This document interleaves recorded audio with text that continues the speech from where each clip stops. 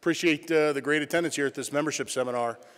Certainly always nice to see folks coming out and interested in helping improve the lifeblood of the organization, which is membership. I'm Doug Wells. I'm your new membership director.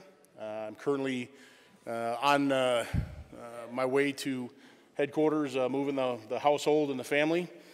I was appointed on July 1st. So it's been kind of a whirlwind for us, of course, but we're doing well, especially with all the love and support that we're receiving from all of you. My contact information is on the slide. I've got some cards here. If folks want to come get one toward the end, they're limited, but certainly feel free to write down my phone number and my email address. If you need anything, don't hesitate to ask. That's what I'm here for. Just a little bit about myself. I'm a Michigan native. I was in the Marine Corps from 1996, hoorah. I'm so proud of my inner Marine, I keep it encased in all this cushion so it doesn't get scratched. I was a graduate of DAV's Academy Class 4 in 1996. From there I went to Salt Lake City, Utah. I was there for 10 years. During that time frame I also remote managed our office in Anchorage, Alaska. In October 2006, the family and I relocated on behalf of the organization to Detroit, Michigan, where I worked until my recent promotion. And my wife and I are settling with our children in Florence, Kentucky. They're actually in the truck, headed there right now. I just got the phone call. Of course, the wife called 2 minutes before I was about to start, so that's okay. And I'm very proud to say that my son Logan is on his way to boot camp next month, so he's going to the Marines. Thank you. So, just kind of wanted to fill you in on what my vision was for the membership department. First off, I want the membership department to be the premier department in the national organization. I want everybody to be associated with it. Because again, as Mark and many others before him were fond of saying, our membership is the lifeblood of our organization, and that is going to be the guiding star that I utilize during my time as membership director. You heard both Mark and Barry talk about us attaining and maintaining a 1.3 million membership. We can do that. It is within reach.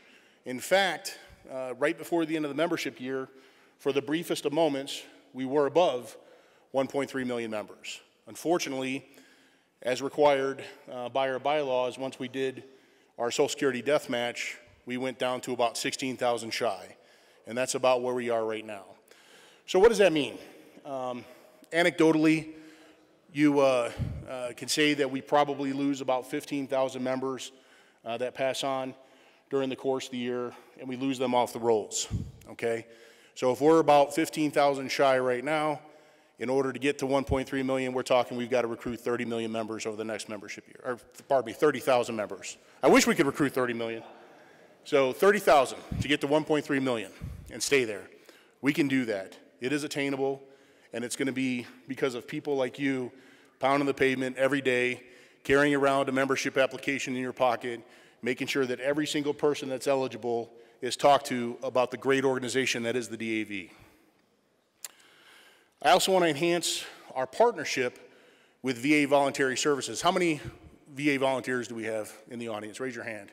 Thank you so much. Give these folks a round of applause.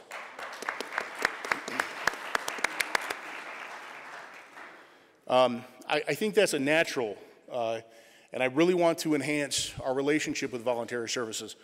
The more folks see what we do with our voluntary force, the more they're going to be inclined to become members. The more members we have, they have a bigger pool to draw from for voluntary services. It just makes sense. It's a very symbiotic relationship, and John Kleinditz and I are going to work very hard to enhance our relationship.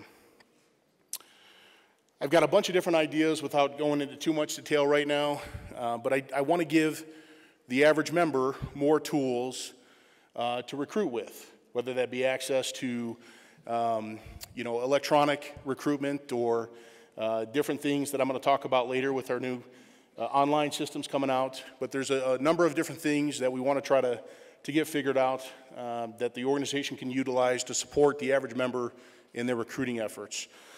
And I'm always open to ideas. So if you have any idea out there, please share it. You know, certainly there's a lot of things that go into consideration when we implement something. But if you're in a chapter that is successful in recruiting and retaining members and keeping them active, share that knowledge. Shoot it up the chain to me, and I'll be happy to look at it and you know, vet it with the interim membership committee and try to ensure that we're spreading that wealth.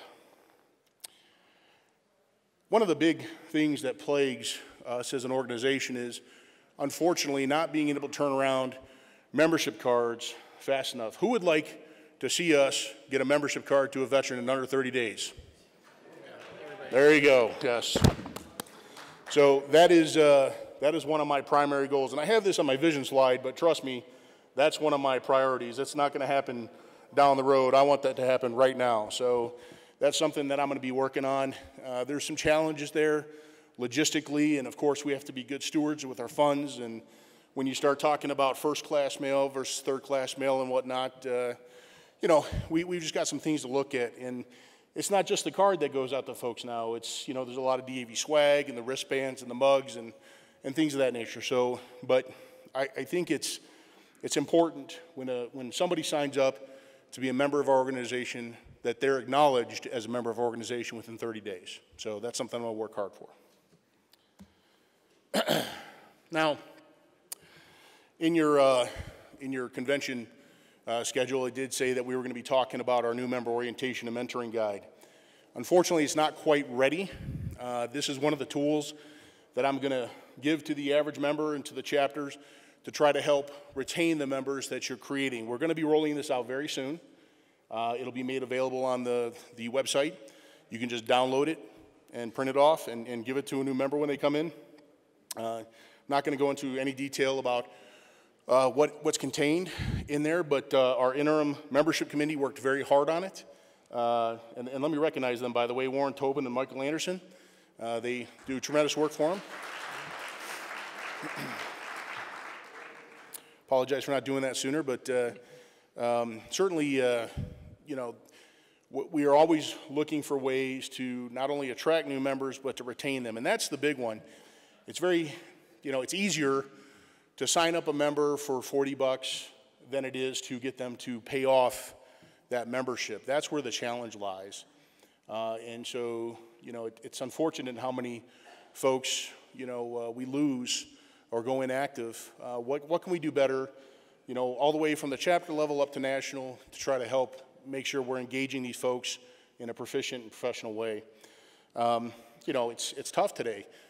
Time is almost more valuable than money. If you got especially a young guy that's got a young wife and kids, you know, what are we doing to attract them? What are we doing to maintain the engagement of our Vietnam era and older veterans? How are we getting their knowledge transferred to the younger generation? Those are the kinds of things that I'm going to be looking at and trying to give us the tools to do. And some of that's contained in the guide here. And the great thing about the guide is that it's not one size fits all. You can tailor it to the differences amongst the chapters to a great degree.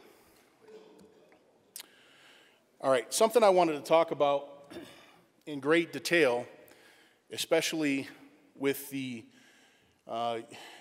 with our new online computer system on the horizon, is the membership application. We do have a new one.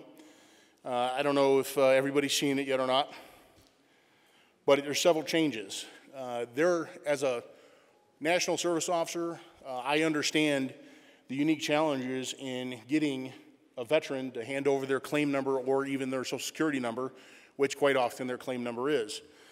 In a day of, you know, identity theft run rampant, people are understandably reluctant to turn over that information. So on the new membership application, personally identifiable information, or a PII, is no longer required. You will not have to give a Social Security number or claim number that can be used to steal your identity. And I think that's a great boon for us. But I did want to go over this in some detail because there are, the rest of the information that's required on this is required for multiple reasons. Some of it's we have to have, it's a deal breaker if we don't have it. Others, you know, if we have partial information, it's okay, but obviously, last name, first name, middle initial, that should be easy. The spouse's name, we'd certainly like to invite spouses out to be part of the auxiliary, if they're not otherwise eligible for membership in the DAV, of course. Address, if they're doing a payment, the membership code number, so we make sure we have the funds going to the correct application. Their city, town, state, zip, what their gender is. We need their date of birth. We got to have their date of birth because name and date of birth is what we use for Social Security matches and things of that nature. So again, we don't need Social Security numbers. We can just do it with date of birth. We need their service dates. We'll talk a little bit more about that on the back end, but it's definitely helpful to have the service dates because unless they meet the other criteria, we need the service dates to demonstrate eligibility for the wartime service aspect of their application.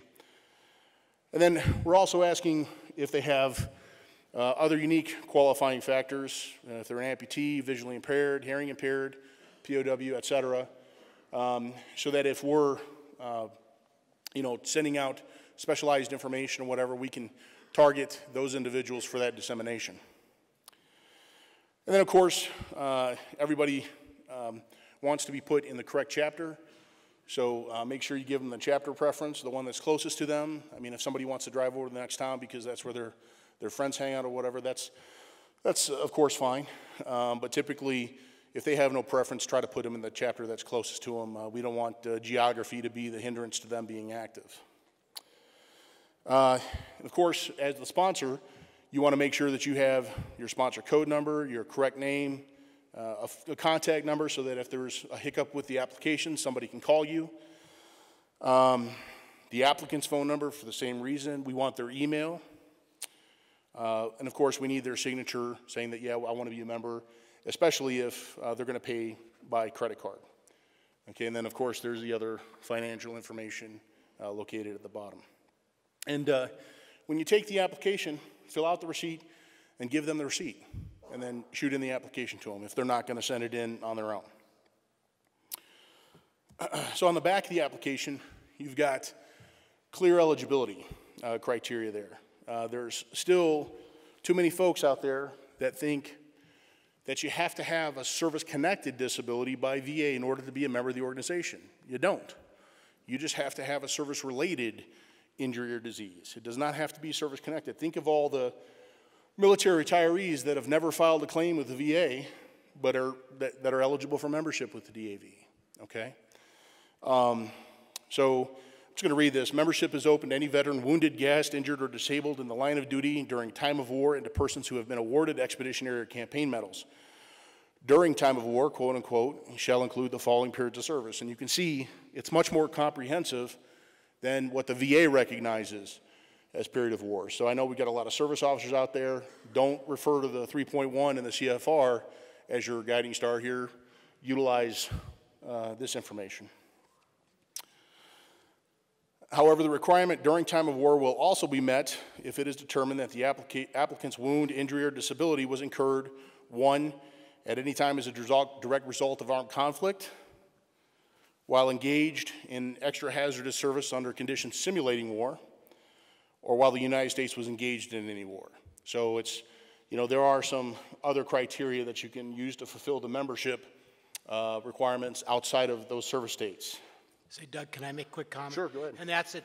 He's talking about the one on the individual card, not the one in the pack, because the back side wasn't printed on the pack. Right, on the new So if you're using one on the pack, you won't have that in front of you. Correct. Thanks, Warren. So again, they must have the service eligibility or meet that substitute criteria. And you know, when it's all said and done, if you're, as a recruiter, are sitting out there wondering, is this guy eligible? Send in the application. Let us make that determination. If he's not eligible, we'll shoot him back as $20 or $40 or whatever it is, okay? And again, the disability does not need to be service-connected. You know, just if they were, you know, deployed somewhere and they got hurt and they've never decided to file a claim with VA, that's up to them. They can, you know, it's not our job to force them to get something service-connected in order to be a member of the organization and be availed of our services, okay? All right, let's talk a little bit about the future. And we're going to have a question and answer period at the end, so I appreciate if you just write your questions down, and you'll feel free to come up, and myself and the committee will be able to take any questions afterward. But so DAV 360, that is the name of DAV's comprehensive computer program. You've probably heard maybe about it, maybe mentioned in the communication seminar or some other seminars. But it's the all-encompassing computer program that we're going to use for all of our efforts, whether it's fundraising or membership or service, case management. The membership portal is going to be called mydav.org. So that's where you'll go, for your membership applications or your supplies or whatever the case may be. But the very cool features that I want to talk to you about is obviously automated member application and dues management. So you can help a veteran sign up online and do a recurring payment off their credit card, or they can go in and just pay it off all at once, or whatever the case. All that stuff will be automated in the system. For all you chapter officers, there's going to be online officer reports where you just fill the stuff out online. No more dealing with the paper copies, having to send them in, maybe getting lost, whatever the case may be. You just do it right in the portal. How cool is it that we're going to be able to do our financial reports online? It'll be a step-by-step process. It'll be very easy to follow. And, it'll take a lot of the guessing out of the process. The line officer and membership rosters with email capabilities. You want to send out an email, a newsletter, whatever it may be to your chapter membership. With the click of a button, you can upload the document, shoot it out to everybody that's got that correct information in the system without having to maintain an independent database. I think that's very cool. And it's going to be a mobile-friendly site, doing it all from your smart device. So there's going to be a lot of flexibility there. So we're planning on, getting that stuff out in 2016, and then the integrated member portals, how it marries up with the other systems. So, for instance, let's say the veteran goes to see a service officer. They update them in the system there at the National Service Office. The membership system will automatically get updated with their new address and contact information, okay? So, very brief, very quick. I wanted to leave a lot of time for you guys. If you had any questions, comments, or concerns for myself, for the committee. But before I turn it over to you, I just wanted to, again, express how much I appreciate every one of you and what you do every single day on behalf of the organization. We're going to have a lot more information at Midwinter Conference. And if there's anything, again, that I can do for you, just let me know. So with that,